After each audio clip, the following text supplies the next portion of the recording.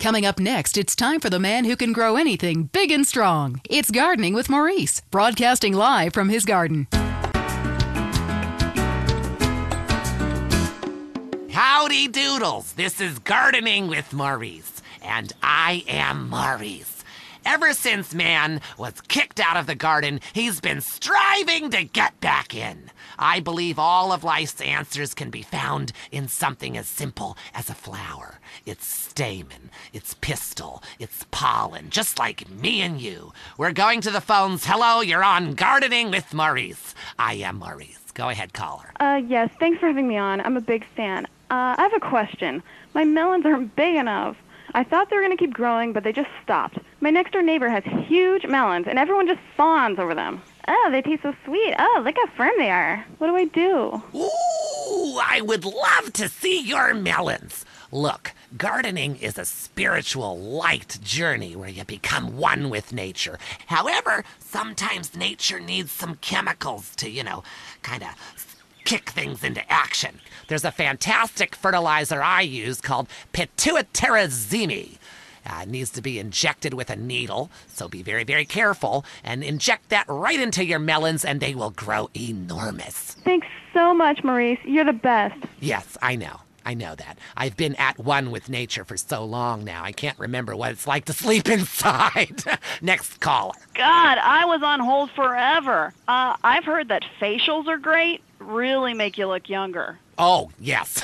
Listen, honey, I should know. When you look like a train wreck, you need a little makeup or some such. You sound like a lonely spinster with two pussies. Cats. It's the menopause, Maurice. I'm having hot flashes, okay? Taking a pause from men, huh? I should try that. For your face, try Nature's Cosmetic Camouflage. Cleopatra took milk baths with cereal each morning. Try tomatoes, too. The acid is great. It makes your face just peel right off. Hey, thanks, Maurice. That's me, fertilizing minds. Enough of you voyeurs out there and your vicarious gardening. I want you to join in on the fun. When you stick your hands in the mystery of nature and you pull out a worm or a tuber. God, I love tubers. So plump and juicy. Hello, Mike from Prickle Pine in Los Venturas. Hey, Maurice, first-time caller. My name's Mike. I work on my lawn and garden all weekend long because I got this raging Oedipus complex, and I like drinking beer and riding around on the lawnmower, too, because, the vibrations are kind of cool. But what's really killing me is I can't seem to get these weeds out of the driveway. I tried napalm. I tried gasoline, of course. Okay, stop. Listen, I want you to listen to me. Are you listening to me, Mark? It's Mike. Okay, good. That was a test. Okay, I know what your name is. I know it's Mark. Now, listen up. Listen closely. I want you to pave over your entire yard, okay? I want you to just pave it over with cement or asphalt or whatever. Listen, I have the Maurice Mansion completely covered in AstroTurf, inside and outside, which, by the by, is particularly handy when some big football players come over and we have a little midnight match of Ultimate Disc in the yard. Now, when your lawn is beautiful and green all year long, you can focus on the important matters, if you get my drift. You see, Gardening with Maurice is sponsored by the Happy Farmer. Yahoo! If you're afraid someone will steal your tomatoes, why not grow tomatoes in your closet indoors like me? The Happy Farmer, hydroponics, and more. Next door to Blotto's. I'm Maurice. Until next time, dig a hole and plant yourself.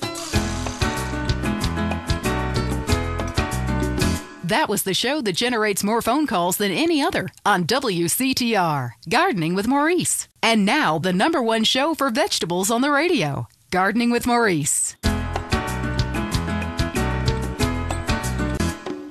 Okay, we are back in the garden. I'm Maurice, and we must answer nature's call. Going to the phones. Greetings, garden lover. What's your name? Hi, my name's Trish. Okay, is that short for Patricia? Yeah. Oh, then what I asked is what your name was, not the nickname your skinhead boot-wearing friends call you at the rallies. Maybe you should do less drugs and learn to try a bit harder. Next caller. Hi, my name is Colleen, and my husband has a topiary problem. Ooh, this sounds serious. Well, he started off small scale, just recreational usage, doing horses and cockerels, the odd unicorn, but it's kind of gotten out of control.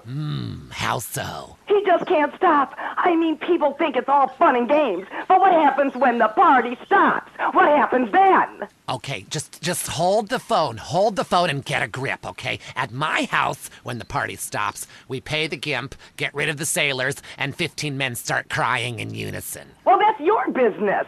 My husband's reached bottom. It's terrible. Giraffes, lions, elephants, rhinos, all of them carved out of hedges.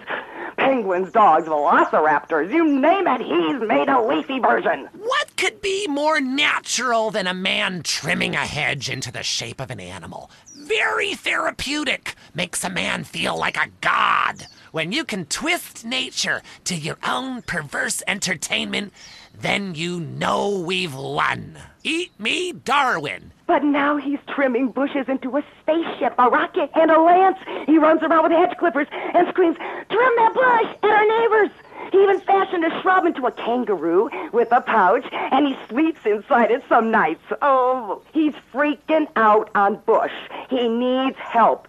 Please, you gotta help me. I hate hedges. Well, the Romans loved topiary, and look at their contributions to society. But as they say, if the grass is greener in the other fella's yard, then you bang his college son when the dad's out of town. Okay, next caller. Whoops, hold on a second, I'm blossoming. There we go, all done. My name's Henry. Are you blossoming?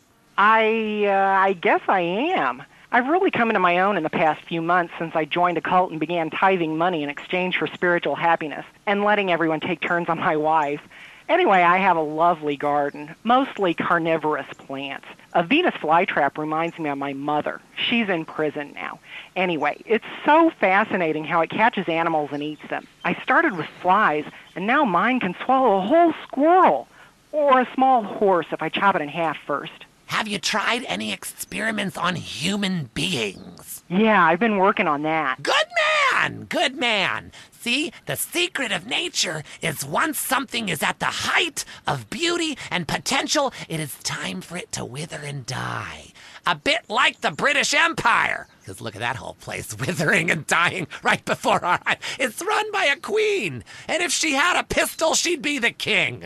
Luckily, in this country, we don't know the meaning of the word hubris. But hell, I'm all over the place here. It's so easy to get out of control when you're doing something that comes natural. Line 2, you're on Gardening with Maurice. Yeah, my name is Terrence. Can I call you Telly Welly?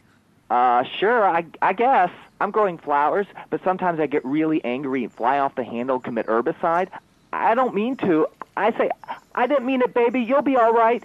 Then I cry and wear a diaper for 2 days. A flower is nothing more than an educated weed. And like all weeds, all living things need to be extinguished. Like a life support machine or a cigarette, which I won't be able to smoke anymore if the fascists in the state government have anything to say about it with that damn Proposition 421. Tobacco is a plant, people. And if it comes out of the ground, we should be able to smoke it, like coal and opium. Next caller. Yeah, I got a question. Why is everybody on the radio named Maurice? God, I pray to the great gardener in the sky that you've been fixed. I hope they snipped your nuts off, because spreading your seed could be a disaster. Do you have a question? A question?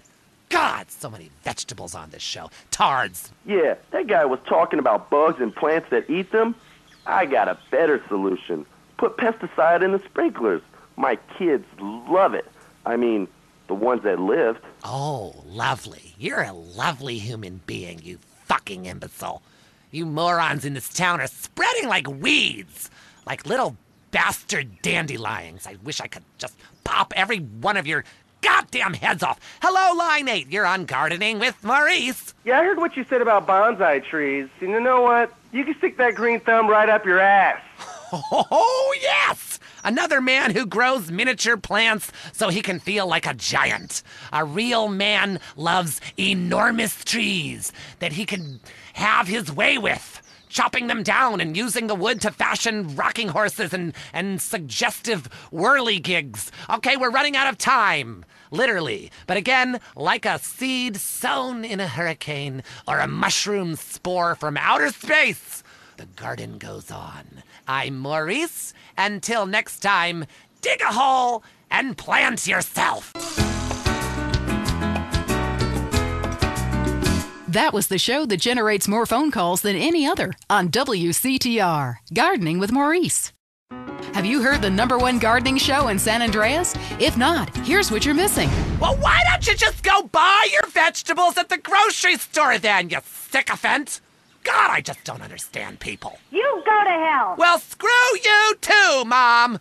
See if you're ever on the show again. Next caller, hello. Yeah, what's that plant that blooms every 12 years? Is 8 foot high and smells like hell? I want to plant one on my ex-wife's lawn. It's called Amorphophallus titanium. God, I love to say that. Amorphophallus titanium. The sound of it gives me a redwood in my khakis. If I come back as a superhero, I want to be called that. It's Amorphophallus titanium, the rare botanical wonder. See his 8-foot protrusion as he pollinates on everyone. But why does it stink so bad? It's about marking your territory, my man. You don't mark your territory, do you? You should try it. Pee on the front door of your office. Just see if anybody thinks of coming near you. Okay, I would try that. Thank you so much for the advice, Maurice. Oh, I'm here to help, sailor. Gardening with Maurice, only on WCTR. Have you heard the #1 gardening show in San Andreas? If not, here's what you're missing. Pesticides. Exploring damp gopher holes. My new walk-in closet. What's on your mind about gardening? Tubers and root vegetables. Oh, God, not you again. Is it okay to cut the eyes out of a potato and eat it? Well, why don't I come over and cut your eyes out and eat you? What a silly question. If you purchase the Gardening with Maurice calendar, it's in the August section, next to the picture of the firefights and the cute Pomeranian puppy. Yeah, I bought that calendar, but on every page, you're naked and in a different garden. And the guys at work make fun of me. Well, listen, if you're ashamed of your human body, then keep your clothes on. I am blossoming in those pictures, and I wanted to capture it on film. But I happen to be proud of my human body as much as I am proud of my flowers. When they are blossoming, I like to take pictures of them. When I'm blossoming, I like to take pictures of it. Next caller. Hi, I live here in Bone County, and I can't get nothing to grow. Have you had any children? I sure do. I got 7 kids, and some of them's got the same daddy. Well, look, you've grown something. Little miniature idiots that look like you. Move out of the desert, you moron. I guess you're right. Well, thanks, Maurice.